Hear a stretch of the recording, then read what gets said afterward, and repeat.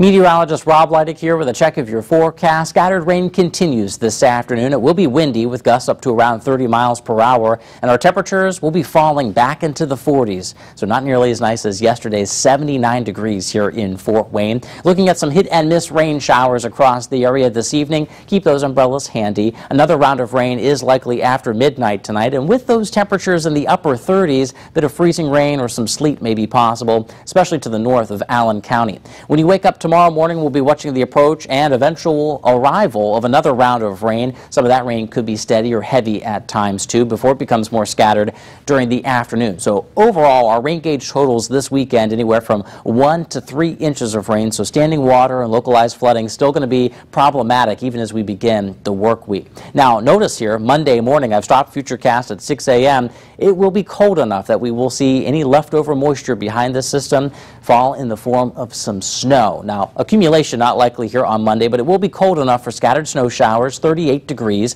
49, a little bit warmer on Tuesday, partly cloudy, rain showers and low 60s by Wednesday, back into the upper 40s on Thursday, but sunny and low 50s by the end of the work week.